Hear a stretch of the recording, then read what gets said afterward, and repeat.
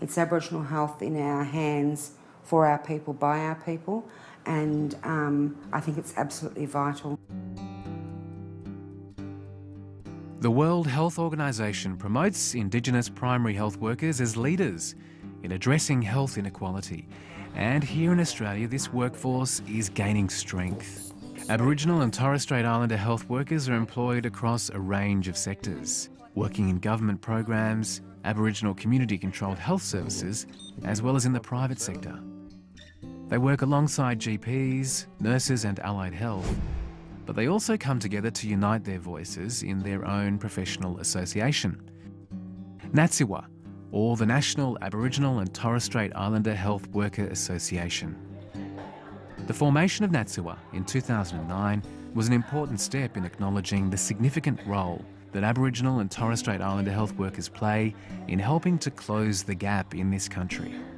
The association aims to lift the profile of health workers and achieve recognition for their role as a vital and valued component of healthcare teams. With national registration for Aboriginal and Torres Strait Islander health workers, NATSIWA works to support their members in their commitment to improving the health and well-being of their communities.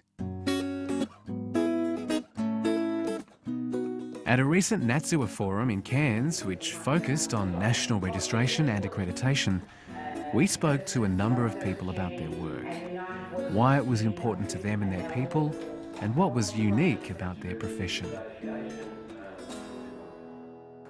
I feel that the role of the Aboriginal health worker in closing the gap, for example, for Aboriginal and Torres Strait Islander health, peoples, is absolutely vital. We used to be the Jackies, the liaison officers, the interpreters, but a lot of our people haven't had good access to decent healthcare. I remember when I was in the hospital, I remember going to hospital when I was sick, 8, 9, 10, 11, and we'd go in, Mum would take me in. We might have been the second or third one there, but I'll tell you, we were the last ones to be seen, and I remember that, and that sticks in my mind. The Indigenous population have every right to access mainstream health, and if they do see that there is a health worker there that can help them and that can educate them, that's what it's all about basically, and that's helped to close the gap. My thing is that Aboriginal health workers are closing that gap around access, and it's very important for our people that they feel comfortable when they're being cared for, that they know that people understand where they're coming from, what their family structures are, and who they belong to. With primary health care, it's around all of those things. And it's really, really important that Aboriginal health workers have access to, nationally accredited training, that they have the capacity to be registered as health practitioners if they wish to be, or if it's part of their employment. And in caring for Aboriginal people, I believe that Aboriginal health workers are absolutely vital. I knew our health was bad, but not to the extent it was. When I started to think that, we were dying at the age of 54, and I thought, oh, heck, because, working in private industry, working with non-Aboriginal people, you don't really get to hear it or see it and all this sort of stuff. And, my family, we were pretty healthy. I thought, until the day started going and all this sort of stuff. So it was really highlighted when I started doing the health work course, and I really got into it. I started back in 1999 down in Bowen as a trainee health worker. I had the Don of the hospital back there asked me if I'd like to have a go. I was a mother of 5 kids, so I was looking after my kids at home, and I thought, I'll blow it, I'll give it a go. And so I started off there as a sole person, as a trainee. Got a lot taught by the nurses at the hospital, at the Bowen Hospital, and then I had an opportunity to go to the Cape in 2004 and work as a sexual health worker there. So I did sexual health work right up until 2010, before I got the role as the Manager of Health Worker Services.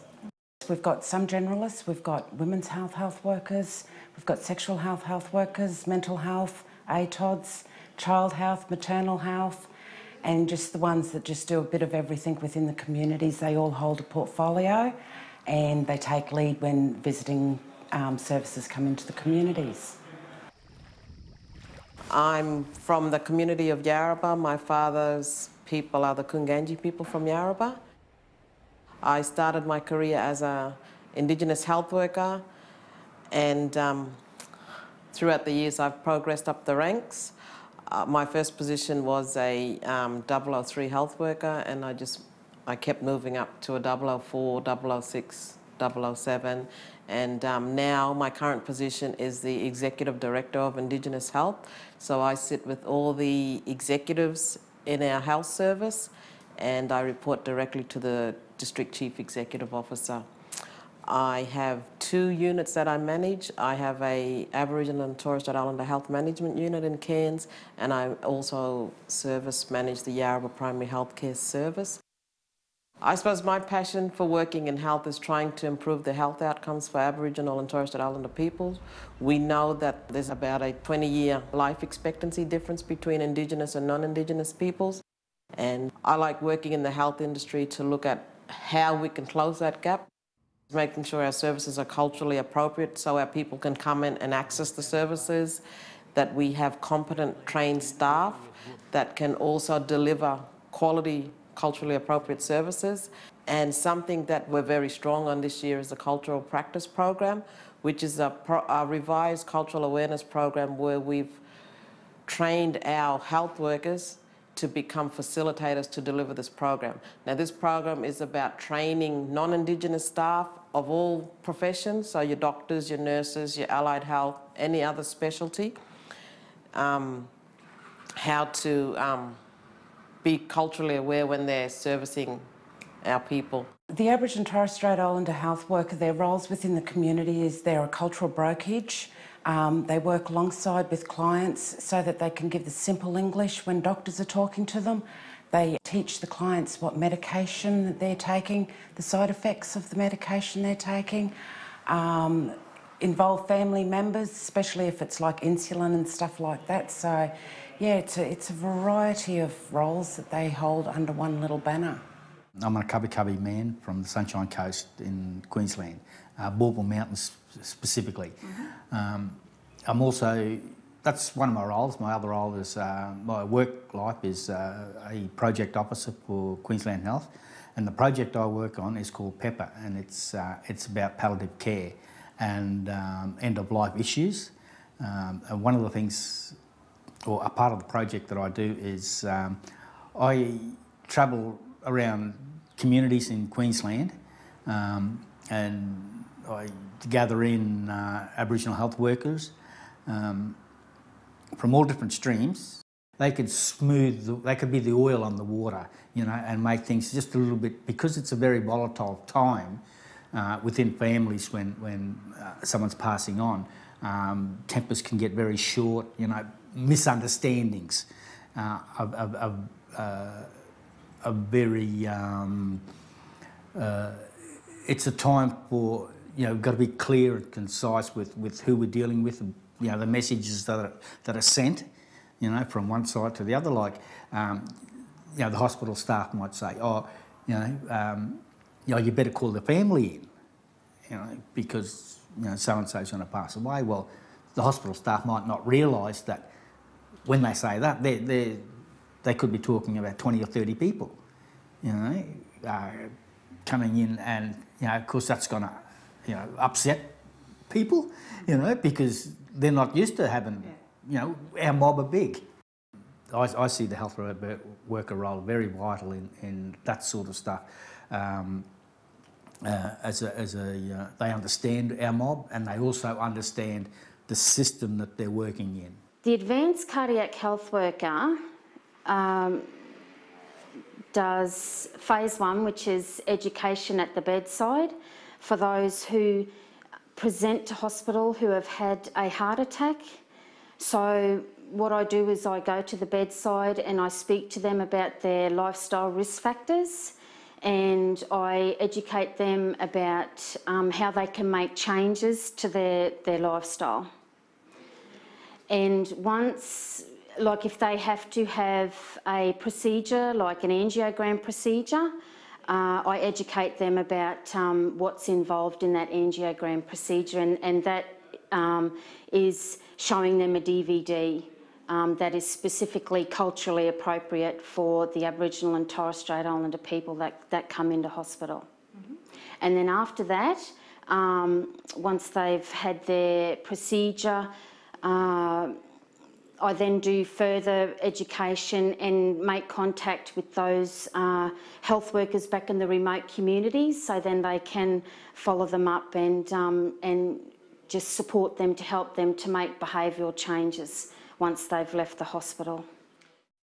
I think I can relate to those people a lot more easily.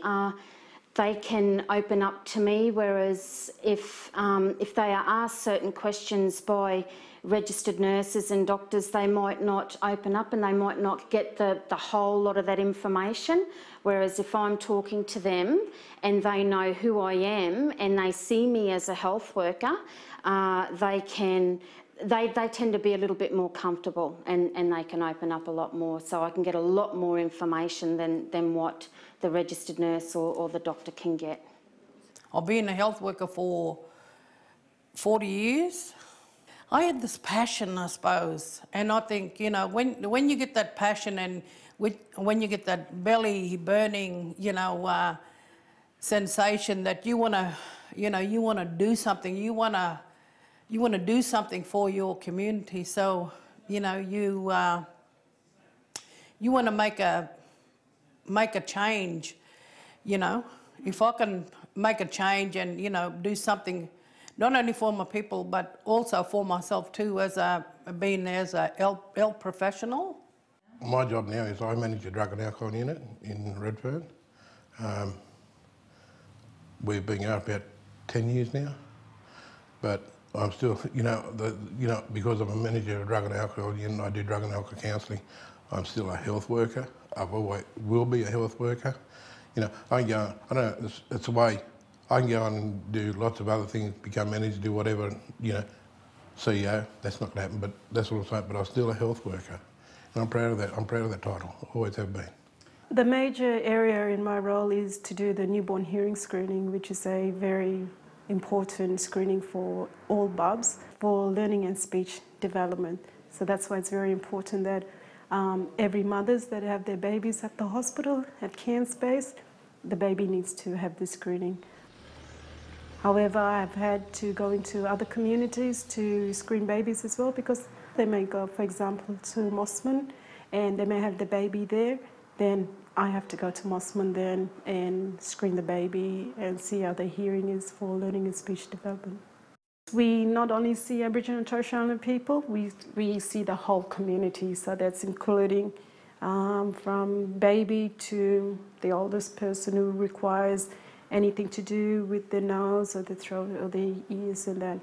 I'd really like to see us, well, the Aboriginal health workers, the role of being taught in schools. So, you know, make them be aware of the fact that there is a pathway into that, a career pathway into it. And I think that's what we need, those young ones to be aware of that. You know, I'm always on this bandwagon about the young people because I've been there a long time, you know, and we should be rallying for them, you know, who's coming behind us, saying who's going to wave the flag then. They need to have the training and knowledge and understanding about all of these things around health. Being an Aboriginal and Torres Strait Islander health worker is an excellent career to get into, not only for yourself but for the community.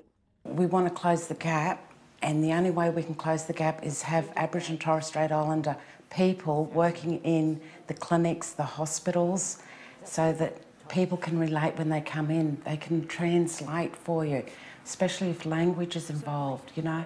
We really need community people to take hold of this and go with it. You can learn heaps, you can be a trainee and then you can go through and to be a doctor, but start with the basics as a health worker and stick to it because you'll get a lot of satisfaction out of it. I think the role of the Aboriginal health worker is really important because we are front line, we are community, we are there.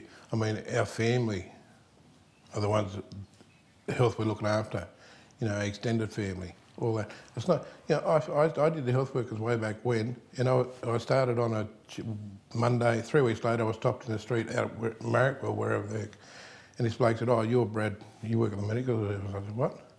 And they said, "I've got this issue." So I'm only a student, so I went back to work and I said, "This has come up." And the following Friday, that issue was fixed with this bloke, and I saw him the following Friday, and he walked up and said, "Oh, look, thanks for that, Brad." That made me feel good, and yet I didn't do it. All I did was highlight the issue, and that was me. They know who the health workers are. They can approach us. They're more likely to approach us, sit down and have a cup of tea and start talking to us about stuff. Then, you know, a lot of them don't want to go to doctors because, you know, there's a shame, there's all that sort of stuff. As the Aboriginal and Torres Strait Islander health worker in Bowen, we had a Aboriginal man. He was an elderly man who had no idea of the medications he was taking and just was popping pills every day and had no idea. I went around to visit him one day and I said, "Oh, what medication are you on?" And he said, "I don't know, I just take all these different coloured tablets." So I actually took his pill box up to the hospital and found out the medication he was on. The thing was, he was on contradicting medication, and if I hadn't have taken that time to take that box up to the pharmacist to find out, I found out a couple of years later that it could have caused his death. So by an Aboriginal Torres Strait Islander health worker going and knocking on the door and saying, "How's things going? What medications you're on?" and following it up for yourself, you could have been dead back when I was the health worker, so I'm glad that I took that time. It's also about, working alongside Aboriginal and Torres Strait Islander health workers, and how they're sort of the link between the doctor, the patient, the community.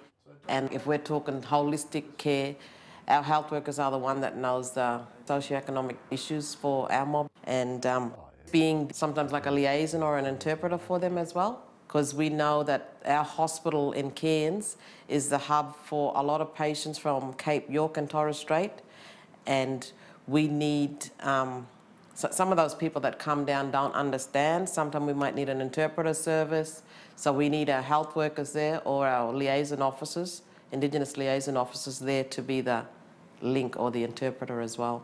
It's all about respect, but then it's also about building that relationship as well. Like, I may go into an Aboriginal community, but I have to build my respect first, because I'm a Torres Strait Islander. And going into another community, I have to build that rapport and respect first for the community to say, "Oh, okay, I can trust you." If that's not done from the beginning, well, it's going to make it much more challenging when I enter into a community. And that, yeah. So I feel my role is this role that I play at the hospital. I build that relationship quickly with the health workers from different communities, and then that's how the rest of the relationship is built, from the community through the health workers and then from the community themselves. We know our mob, you know, and we always like to see a familiar face or a face that we can relate to, you know, with our mob. And I highly value our mob that are working in the health profession. I love working with people, but I feel that the Aboriginal and Torres Strait Islander health workers need to be supported within their own profession and be recognised as practitioners in their own right. No recognition has never come to our health workers. They've been floundering for so long that they need to be recognised that they are professional people. They are a professional body, and until we start getting out there and informing people that we are a professional person, it won't happen. It's Aboriginal health in our hands, for our people, by our people, and I think it's absolutely vital.